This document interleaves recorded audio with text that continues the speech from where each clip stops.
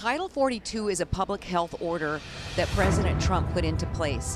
And what it does, it gives the Border Patrol agents on both the Canadian border and the Mexican border the ability to expel anybody coming here illegally because we were under the health pandemic, the COVID. And so what they can do is they catch somebody coming here illegally, they can do a quick processing at the border and then expel them back into either Mexico or Canada. And it's worked beautifully.